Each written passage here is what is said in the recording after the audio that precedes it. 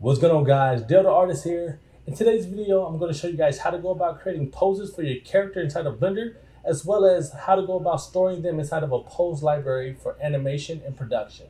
Let's get into it. All right, guys, so here we are inside of Blender. Your character's done modeling, he's textured, he's rigged, and you want to start creating various poses and building a pose library. Now, what is the first step on doing this? First thing to do in creating a pose is select the rig, go to the top left corner, change it from object mode to pose mode, and go to the right. And if you don't have a tab here, press N on the keyboard and it's going to bring up this menu here. And you want to change it from view to animation. And now you can see we can have access to our pose library. And although this is great for beginners and we can do most of our posing and affecting our library from here, there's a few more advanced options that you guys should be aware of.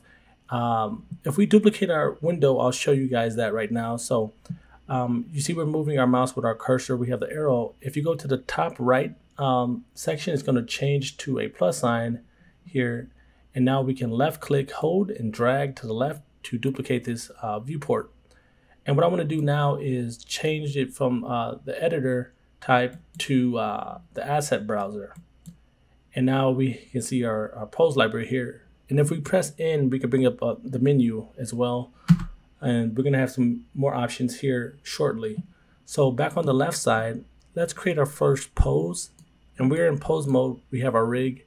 What I want to do is create my first pose. And what I'll do for this one is press A to select all the bones.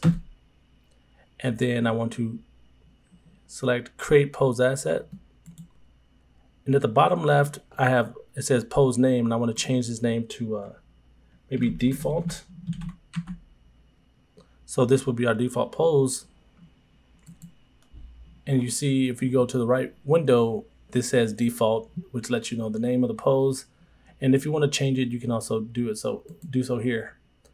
Now, let's create a different pose separate from this. And what I want to do for this one is maybe have one of the legs lifted up. So let's select our foot control, press G to grab and move. And let's just reposition this to be maybe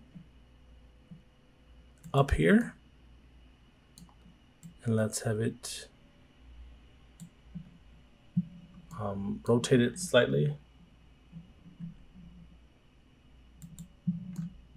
And since we've only want to affect the foot control, we're only going to select the bone that controls the foot and press create pose asset once again. And now we have a secondary pose, and we'll just name this leg up underscore L for left. And now we have multiple poses in our library. What we can do from this point is transition between the two, and I'm using Blender 3.1, so it may differ depending on the version of Blender you're using, how you swap between the two and create an animation in between. So if I want to swap between the default pose and the left and the other pose, you can just select them here. And if you want to see the transition between the two, you can, while one selected, you can left click, hold, and drag your mouse to the right or to the left to in between those poses. And I'll do that once again.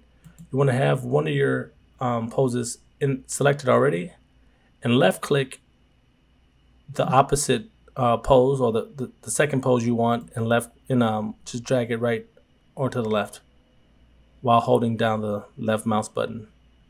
Hopefully this isn't too confusing. One thing you want to do, say if you want to mirror a pose, so let's select our leg up, and I want to affect the opposite leg to be mirrored. How do I do that? Over on the right side, and this is why we have this other window opened up, because we don't have this option on the left viewport. So we have our leg up here. You want to press select, so it selects that bone. You want to check on flip pose and press apply. And sometimes it doesn't work directly, so you have to press select once again and then press apply. So now it mirrored the other leg over. So that's one way of creating that. So let's go back to our default pose.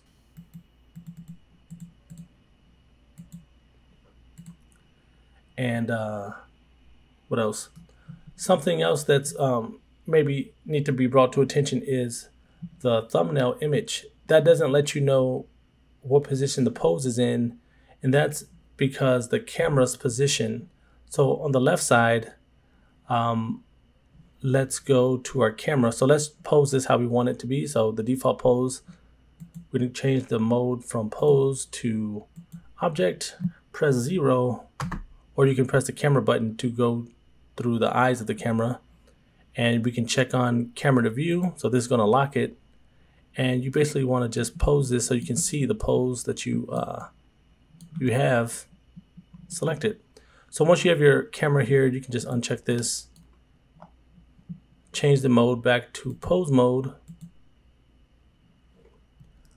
and you can go to this preview side. And this is why I told you guys to press N, so you can pop up this little menu, and you can select this rotating arrow symbol, and it's going to basically go to the camera view and take a screenshot of that position. So now you can see we have our character here. So let's do the same thing for the leg up.